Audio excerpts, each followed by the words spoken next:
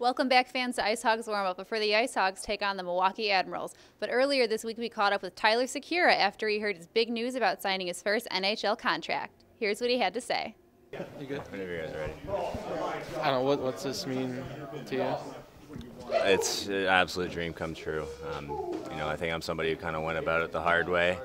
I'm a little bit older than a lot of the guys that typically sign their first NHL contract, so I've played in some of the lower leagues and professional ranks and kind of worked my way into a situation that seemed to be perfect for me. And luckily I was able to earn the trust of the coaching staff and play more and be able to produce. So, to take this next step in my development and have a chance to be a phone call away from my ultimate dream it's an unbelievable feeling. Did you come into the year, was this realistic, or did you have any hope? Or At one point last year, I got sent down from the AHL. I got traded from a team that I absolutely loved in the ECHL to a new team. And that was probably the low point of my career personally. It was pretty difficult to deal with. So, going from that 5, 6, 7 months ago to being here is pretty incredible. Like I said, I was just trying to get into this league right now and stick around and show that I could play. And I was lucky, like I said, to earn the trust of the coaching staff and play in more situations and improve a lot. So this is, it's a dream come true. It's something that I wanted, obviously, but,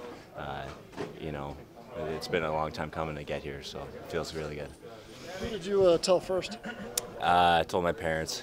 Yeah, I called them when I got the news, and then I FaceTimed my brother, obviously, my sister and girlfriend. So it's been nice now that it's out and can kind of enjoy it. And yeah. What would it mean if your brother were to sign and you guys were eventually maybe to be able to play together? It'd be incredible.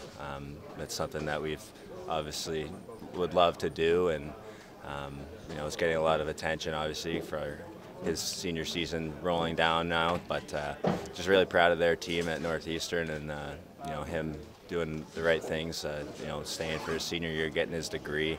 And I'm really excited for his future, and I hope it's with me and with the Blackhawks. Do you guys have similar games, or how would you describe your game compared to your brothers?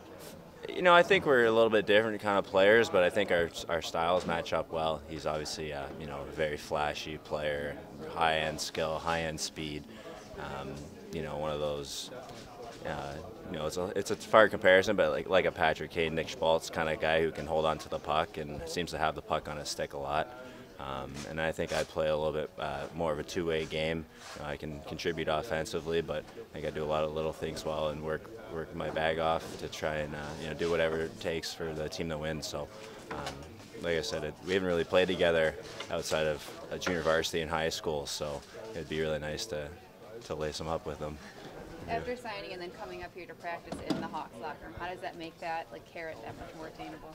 Well, it makes it, like you said, that much more attainable. You realize that, if you put the work in and stars line up, then this could be something that you can look forward to. So it's just such good motivation to continue to work hard, and that starts with the rest of this season here. We're in the middle of a playoff push, and I got to be playing my best hockey, as does the rest of the team, to try and make it in. So that's what I'm going to focus on after this.